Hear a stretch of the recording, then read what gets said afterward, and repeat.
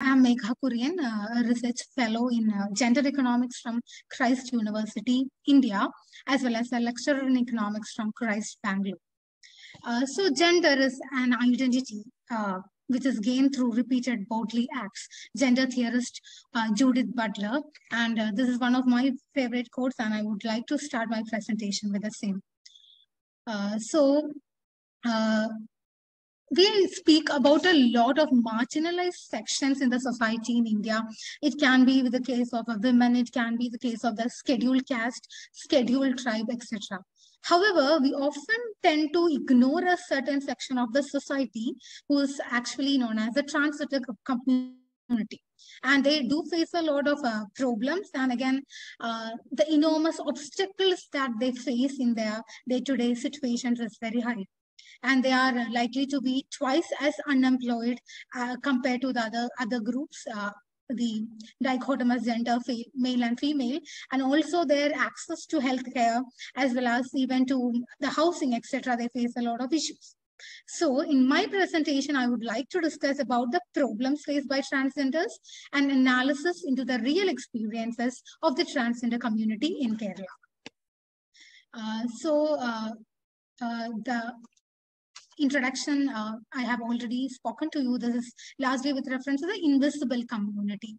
So they largely becomes an invisible community to the entire Indian subcontinent as such. And especially here, I'm talking about the case study of Kerala and the various types of discrimination. And again, even now, India still just hang on to the gender dichotomy concept of being categorized into male and female. So talking about the theoretical background as such, these are the four major theories I have used in my entire research. The first one is the capabilities approach given by Amartya Sen, Nobel laureate. So that says that the abilities of a person as freedom and the concept of development as the expansion of this freedom. So talking about the transgender context, what we see is that they are actually just deprived of all these abilities to their freedom. They are deprived of their basic facilities like food, shelter, housing, and all the other basic facilities. And as such, so what happens is that their concept of expansion of freedom is never happening. Now I would like to talk about Gary Becker's human capital approach. So over here, it talks about the various human capital. To an extent, it talks about the various skills and abilities, including the education, the health, etc., which always increases my potential as an individual to increase the productivity. However, when we talk about the transgender community, what happens is like they are actually not able to increase. There is no scope for the increase in productivity for these individuals. So human capital approach theory also becomes an important concept. Now, the next theory, post-materialist value, it's a theory from political science. Here we are talking about the concept of shift from materialist values to post-materialist values. So the theory says like this, or the theory tries to explain the concept that when a country becomes more and more developed, they starts to shift their focus from materialist values like the basic facilities of life to post-materialist values like securing freedom, the right to the right to expression and other things. So this starts to move to the post-materialist value. So when talking about the transgender community as such, there is no scope we can even talk more about this, because even in my context in the study, I have found out they are still trying to struggle with the basic facilities, or you can say that the materialist values. Now, talking about the most important theory which I have used in my theory, which in my research study, which is the queer theory, brought about by the gender theorist Judith Butler. So it talks about the concept of the performative nature of gender, which says that it is actually, first, we have actually discussed in the yesterday's session as well. So I was listening to this. So the performative nature of gender. So Judith Butler emphasized on the fact that it is not only that it is a social construct, rather than what happens is that women, they observe the other women and they actually tries to just reciprocate the same, and that is how the gender roles just again and again it is just repeated. That is what Judith Butler says. So that is the thing, and again, just because of this theory of the cure as such, the third community, we can say that the transgender community are still struggling a lot. The next one is the theory of discrimination from Gary Becker, which he has emphasized in his book, The Economics of Discrimination, which says that the employers tend to actually discriminate the employees who comes from this community, and as a result of this, they end up just reaching out to jobs which are less productive for them and which also pays them less remuneration as such. So this is actually the theoretical background on which I'm trying to talk about my study. So now, these are the various review of literatures. I'm not going to explain this because it might take more time. So the social factors, I have looked into the social factors from the different studies. And the next thing is the economic factors, which I have tried to look into. The various review of literatures I have just looked into to find my research gap. Then the political factors as such. Okay, now the research objectives, two major research objectives I would like to talk today. The first one is the socio-economic condition of transgenders in Kerala. The second one is the problems of transgenders in Kerala, and my emphasis will be more on to the problems of transgenders. Now, the conceptualization. So, transgender, the term refers to those people whose gender identity is different from the gender they were assigned at birth. And the socio-economic condition, I have actually used some constructs or variables to measure that. So, social will be the inclusion from the part of the family, society, and the co-workers. The economic, I have looked into whether the transgender community members are able to lead a minimum standard of living. The third one is a political aspect, whether they are able to have the right to equal voice and participation in the key development decisions of the communities or the lives that they are carrying out. Now the methods, so it's purely an exploratory study in nature, primary data collection, because secondary data is not available for them. And now the next thing is the data sources and also the methods I have used is in-depth interview method, structured questionnaire, and focus group discussion. So the sampling design is purposive sampling. So 40 transgenders has been interviewed for this, and it has been used the excerpts as well as Likert scale, descriptive statistics, etc. Now I'll start explaining what my entire study is. First, in order to talk about the socio-economic condition, that is my objective number one. So when I'm talking about the social condition, so these are the data sets and the excerpts that the respondents have shared with me. The first concept is regarding the social condition, whether are they accepted or whether they are actually becoming a part of the entire society as such.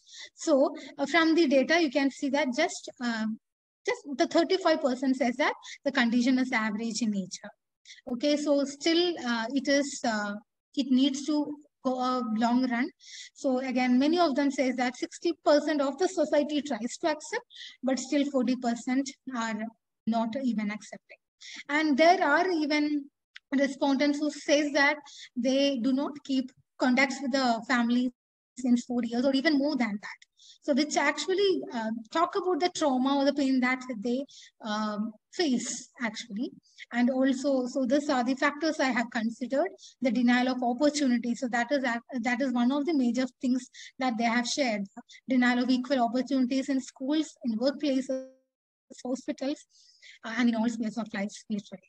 Now, talking about the attitude of the society. So recently, why am I talking about this is because recently the Kerala government has brought about a lot of schemes for the community members.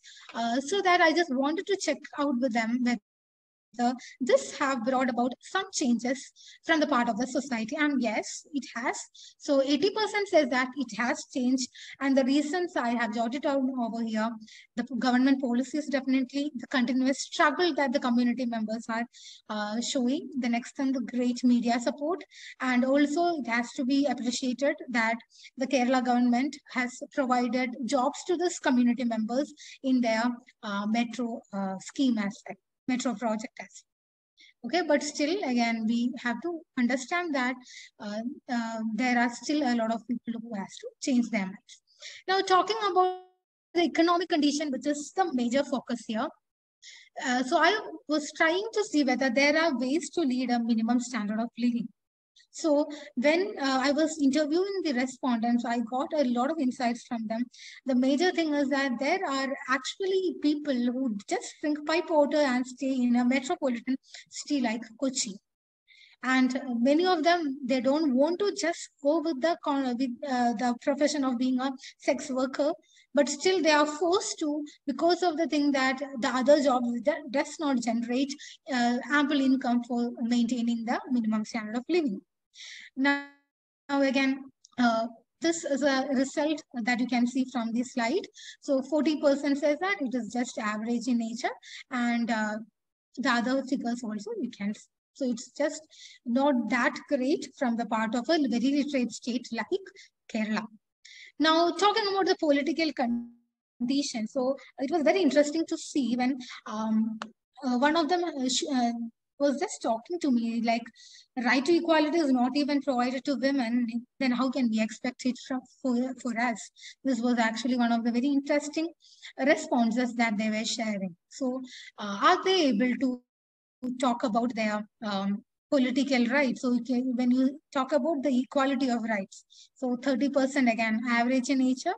Now 12.5% says that it is good in nature. And again, we have to appreciate from the part of the government that they are trying to make this community members into their different parties as well, so that they are giving them opportunities, but still a long way to go. That is a condition. Now, this is my paper basically talks about the problems of transgenders, and I have actually divided into different sub-themes. Okay, so I'll just move the first one, transgender identities. So in my study, I was able to understand that from the graph, you can see 75% of the people are from male to female transgender, and just 25%. So I was very curious to know what is the reason why 75 male to female and just 25. So the reason is very simple. So many of the female to male people, okay, so they say that many of them tries to hide their identity. The reason is very simple. The society, even the female to male, I'm talking about, society even view them as females, and there are very higher cases of sexual harassment in this community. So female to male transformation or even identities are not that even coming into picture because of the concept of this, the higher cases of sexual harassment to those people. Now, talking about the age group. So when you see the age group, you can see that hardly 41 to 50, the age group, I was able to just find only 15% over there. And it was very surprising to see that I couldn't see any transgender above the age of 50. And I was very curious to know what is the reason for this. So in my study, I was able to find it out that there are hardly very less number of transgenders above the age of 50 in Kerala. The reason is very simple. Many of them doesn't survive the age of 50 due to the fact that many of them commit suicides, or they actually die due to poverty, HIV, AIDS, or even they actually, especially the poverty aspects, many of them survive age of 50. Okay, so that is one interesting thing. And now the next thing is regarding the association. So in Kerala, we do have transgender associations, and recently it has actually become more popular among the transgender community.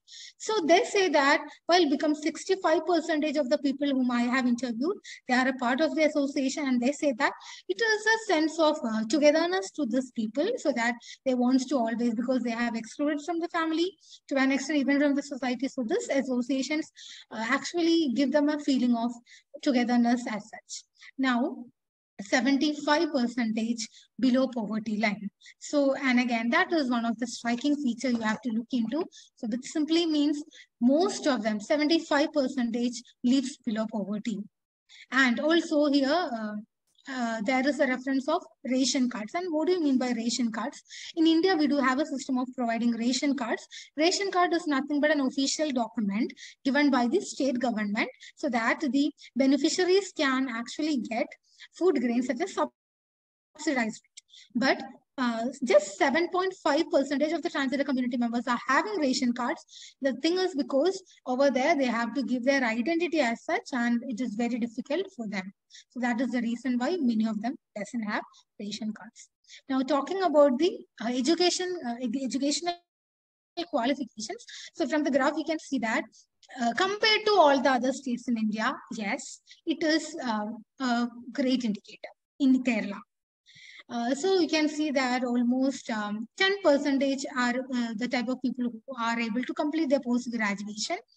But now I just wanted to tell you something regarding the Kerala context. Kerala is one of the highly literate states in the country, which has 94% literacy.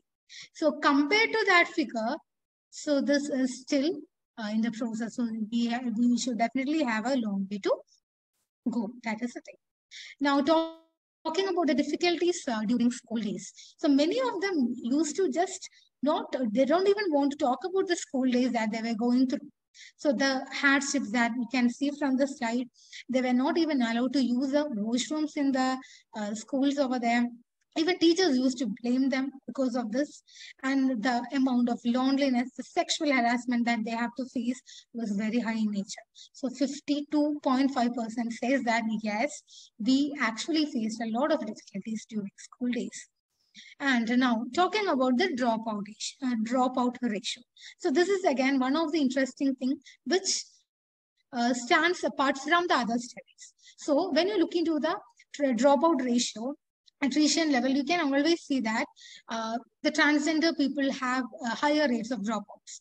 But in my study, I was about to find only 1% of the dropout. The reason is very simple and it is very striking as such. So they say that this is because I didn't reveal my identity till my education was done. So they knew that if I am going to reveal my identity, I won't be able to complete my education. So they didn't reveal, most of them. That is why the 99% of them were able to complete their education just because of the thing that they were hiding their identity and leaving till that years of age. But now just understand from the perspective that hiding their identity, gender identity and living for a couple of years is actually a trauma that they were going through. Now the employment, yes, many of them, 86% of the people are employed, well and good. But the problem over here, when you look into the monthly income, so majority of the people, almost nearly 60% just earns less than 12,000, and which is actually not a good figure or not a good income as such to sustain in a metropolitan city or even in Kerala's context. Now we will talk about the job denials and mockings at workplaces. Yes, 57% says that the supervisors used to discriminate me a lot. I have to resign from many places, and even just because of the thing that I was a transgender. And again, a lot of absurds also I have actually inserted in my slide. So again, even education, even they are educated, but their gender identity is something that the people are concerned, even the society are so concerned about. Now, 63% says we had to face a lot of mocking at the workplaces, which makes it very difficult for us to continue in the works that they are doing. Now, talking about the housing, which is a very important thing and one of the basic rights as such, many of them look into the like 62.5%, or you can say 63% takes rented apartments and lives in Kerala. The reason is simple. Most of them have been excluded from their family because they have revealed their gender identity. And the other people, 37.5%, they actually have a permanent household, or they are able to stay with their family. Now, one of the interesting conversations that I had with one of my respondents is that they had to meet 30 brokers to get a house for rent. And again, even amidst the fact that they are well educated, they actually have a decent amount of salary, still their gender identity matters to the society. So these are some of the things. Now health. So 62% says that yes, I have faced a lot of difficulties in attaining the health facilities. So, and especially the discrimination is very high in the context of the government hospital. So they were actually saying that, sharing some of their experiences. So one of the doctors, they were trying to approach said that if you belong to that category, I do not want to even treat you. So these are some of the mental traumas that they have actually shared with me when I was doing the study. Okay, and again, the concept of looking at them, they don't even want to be heard as such. So these are some of the things. Now the financial inclusion experience. So 60% they actually possess, but again, the thing is that the savings are very less in nature. So they are, one of the respondents was sharing with me, I'm unable to meet even the day-to-day requirements, and how can you ask me for a savings? So all this are some of the financial inclusion experiences that they go through. So many of them possess a bank account, but again, it will be having the amount of savings is purely very less in nature. Now the harassment, even you have to understand that 95% has gone through any sort of harassments in their life as such. Even it can be the harassment from the police, who are actually supposed to safeguard their rights. And many of them were beaten severely by the police authorities as such. And they actually hope that if there is somebody from our community who can be in the police, and again, nowadays they are coming also, which is a ray of hope for them. So, so if anybody from our community was there, it would have been great for them. So now a lot of arrest from this community, a lot of clash with the police people, and they just want to charge a lot of things which they are actually not involved in. So that is the thing. And now I would like to just conclude my presentation with some of the policy implications which I would like to discuss you as well. So it would have been in India, we do have three-tier system, that is the central government, the state government, and the local self-government. So the local self-government is the authority which is always in tune or very close with the people. So as according to me, I feel that if there are some appointments from the transgender community in the local self-government, so that they can actually increase the closeness with the people and increase their acceptance in the society. Now again, the school authorities should definitely see to the concept of dropouts. They should make sure that the number of people, the number of transgender community members, the dropouts are being less, and they should be more accommodative in nature and open-minded in nature. Then they should be, in order to tackle the financial inclusion problem, there should be more insurance programs for the transgenders.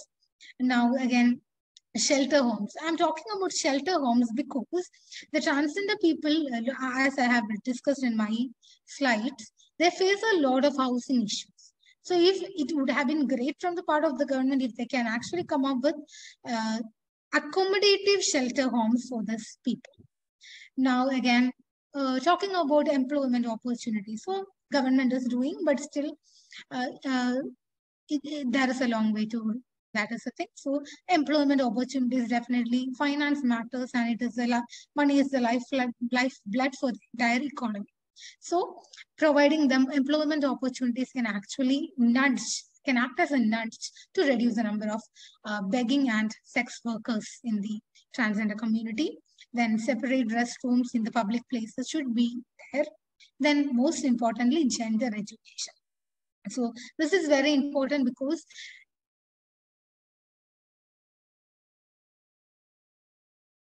Indians still they're very rigid in terms of the gender dichotomy, and so I believe that gender education should be part of a syllabus so that it will create more food for thought to Indians basically, and more supportive psychologists in Kerala. So these are some of my policy implication, and with that I would like to conclude my presentation.